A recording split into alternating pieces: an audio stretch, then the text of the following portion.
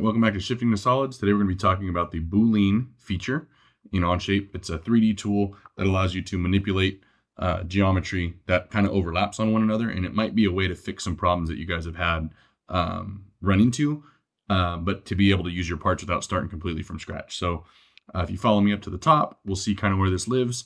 Last week we talked about mirror. Today we're going to be on the Boolean. So if we hover over it, it says perform a union, subtraction, or intersection with two or more parts or surfaces. And if we look at those, the logo, the icon, it's two circles that overlap, almost like a Venn diagram. So we're going to kind of draw that today to show how this works. However, I'm going to have some circles that are going to overlap more than once. So we're not just going to have two, we're going to have like two or three, maybe four, just to show you kind of how this works, all the different pieces. So if we back out, we got to start with that geometry. So like always, we'll start with a sketch, Shift S to bring up that sketch. We're going to click the top plane and we'll say N for normal, P to hide those planes. And I'm just going to draw some circles. We'll kind of go here. We'll make it 4. We'll make sure these are in line with one another, like that 4. And I'm just going to use our transform tool here. Slide that to where they overlap a little bit. So you could use the dimension tool.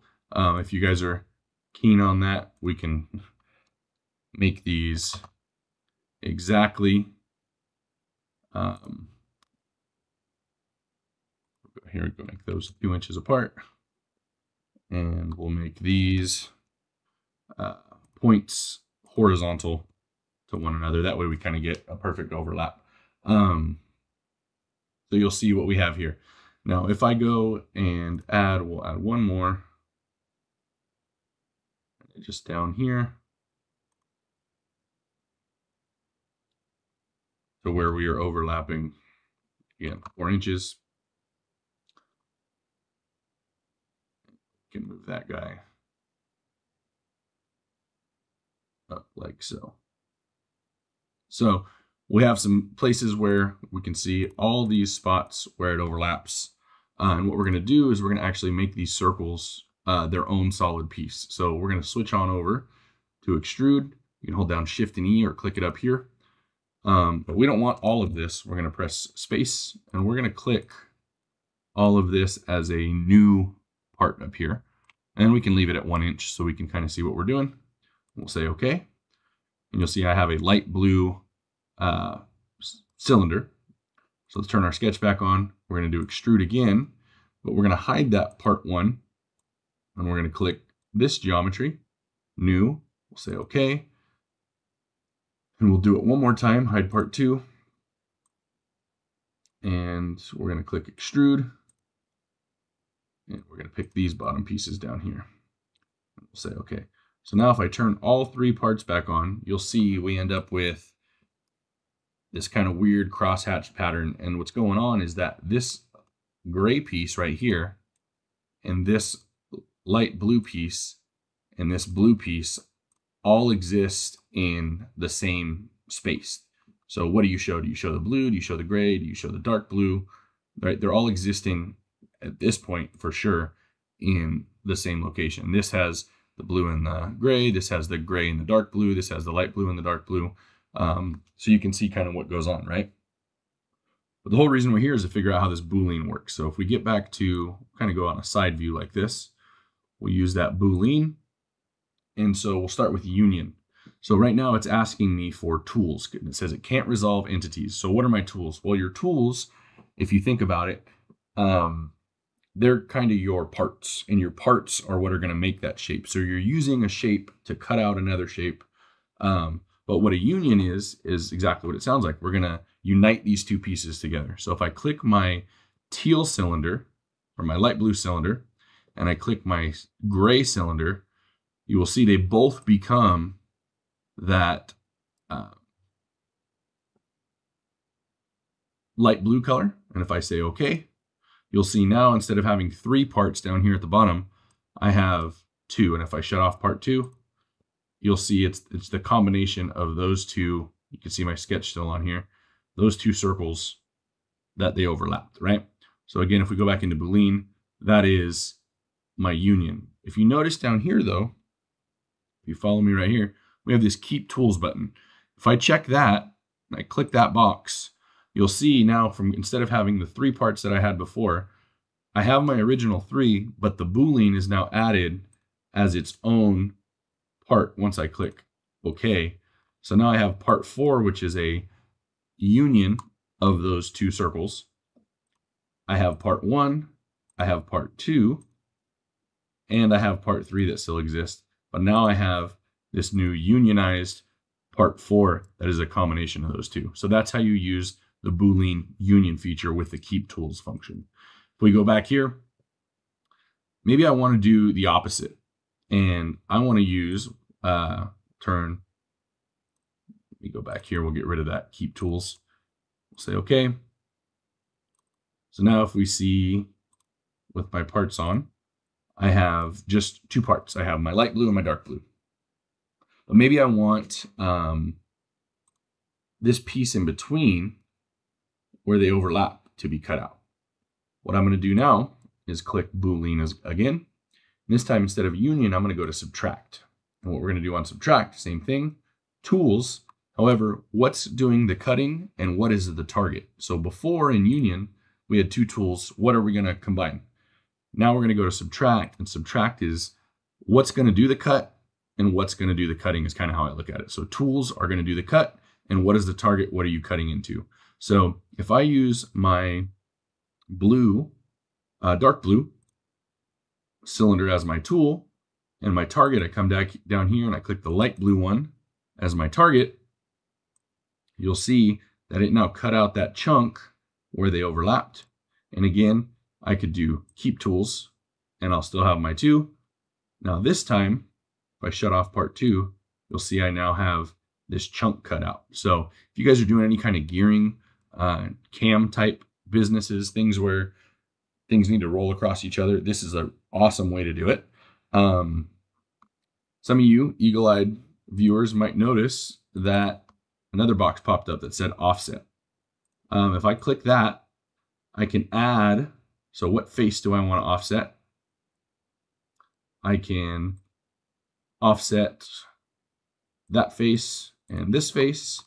And how far do I want to offset it? I can add more of a offset type feature. So if we say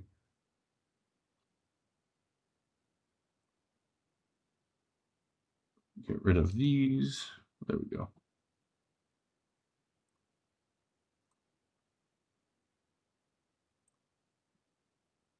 It's not liking the way we did the union. You know what? Let's just swap it. We'll do these. And we'll say the tools are going to be this, and the target is going to be this. Face we're going to offset.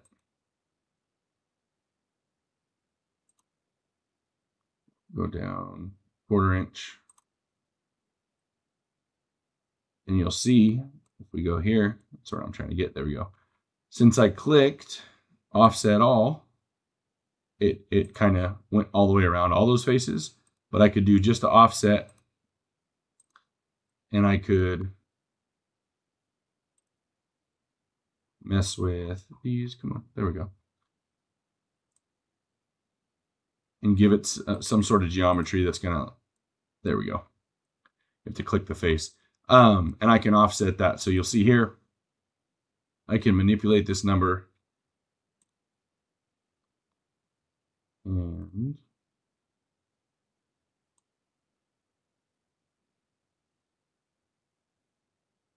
because I'm doing that face,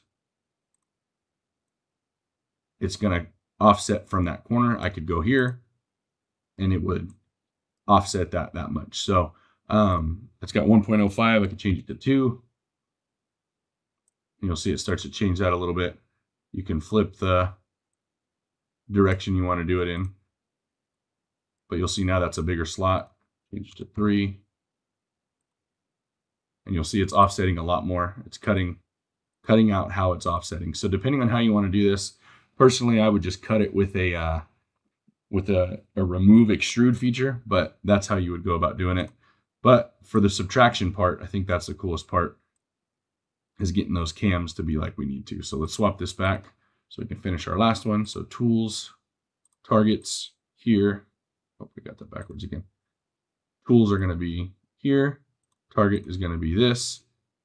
We'll say okay. And we're down to one part, right? So I only have one part left because we didn't use our keep tools function. So I go back to my Boolean, say keep tools, say all right. Now what I want to do is I kind of want an intersection somewhere over here.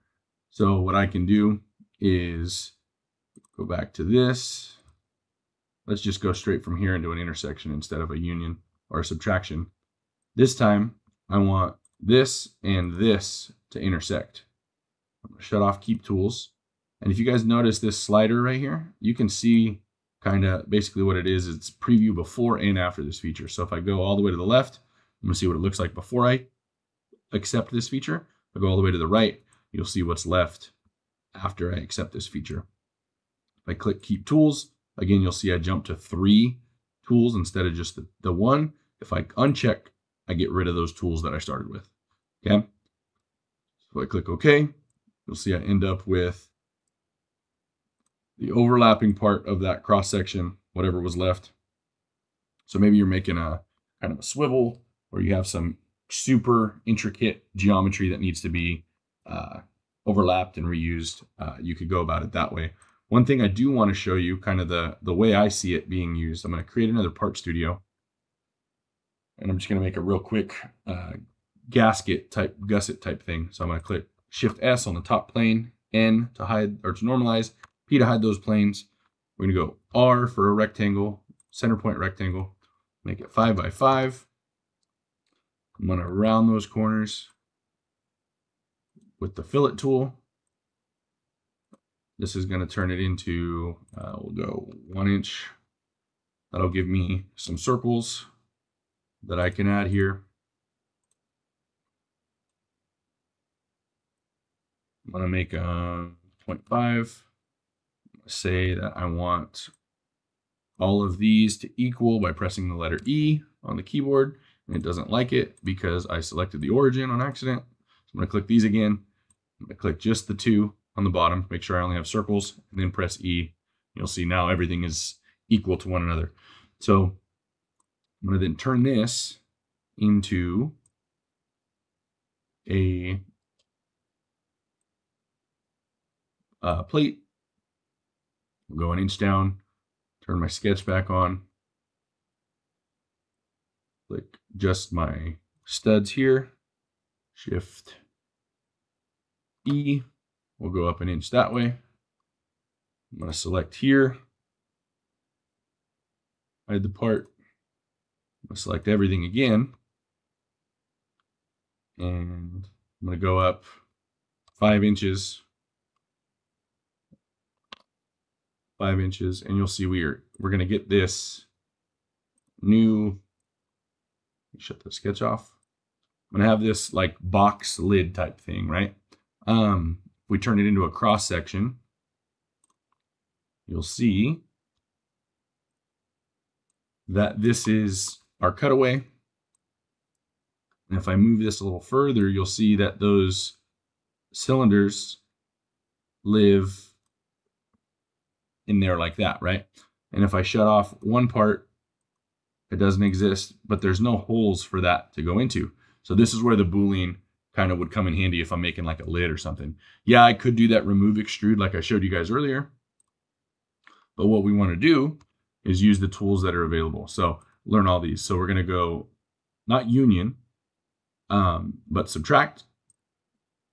And so the tools are going to be here. I'm going to pick the bottom, and the target is going to be the top, but I do want to keep that as a bottom piece, and we'll say okay.